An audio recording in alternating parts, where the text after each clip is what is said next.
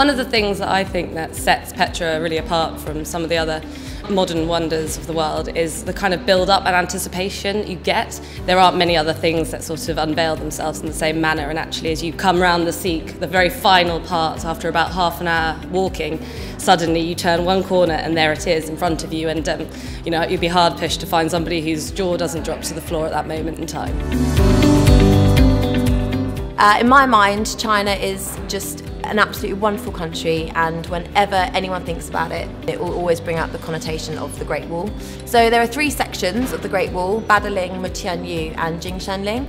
And the one thing about Audley is that we always tend to visit the Jingshanling area. It's further away, which means it's a lot more remote, there's less crowds there, and it just makes for a far better experience. Machu Picchu is one of the most recognisable travel icons in the world. There are many different ways to get to Machu Picchu, including the train or walking the Inca Trail. One of our favourite ways of doing it is walking via the mountain lodges of Peru. This adds a bit of luxury because you don't have to camp, and it's a beautiful way of seeing the scenery.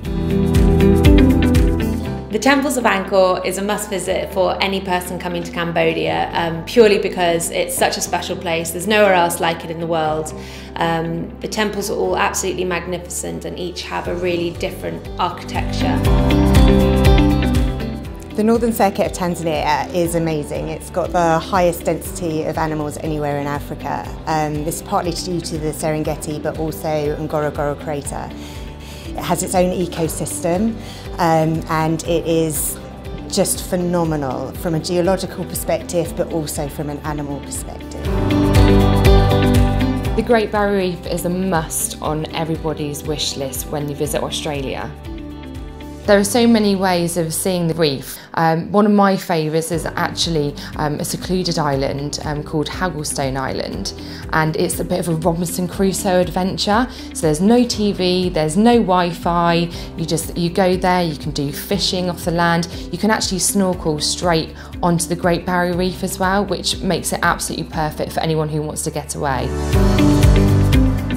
For me, although the Taj Mahal is particularly famous and incredible, definitely an unmissable site in India, the Golden Temple offers something completely different. It's a different religion, it's a different part of India, and it's a truly spectacular site.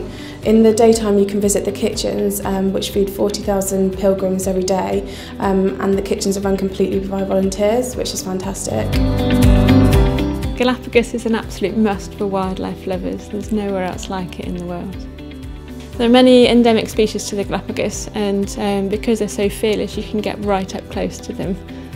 The best way of seeing the islands is on a cruise. You get to some of the further reaching islands and you just get so much more variety than you do staying in a hotel and doing excursions from there. Malaysian Borneo should definitely be on every traveller's checklist. It's one of the only places in the entire world that you can see orangutans in the wild.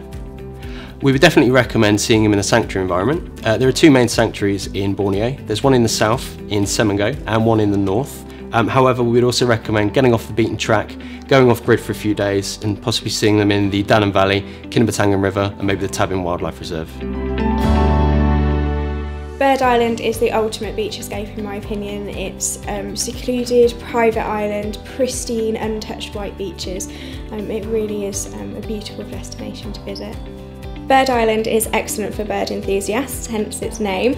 There's no natural predators on the island, which means taking photographs of these beautiful birds so you can get it really up close and you're not spooking them, getting excellent shots.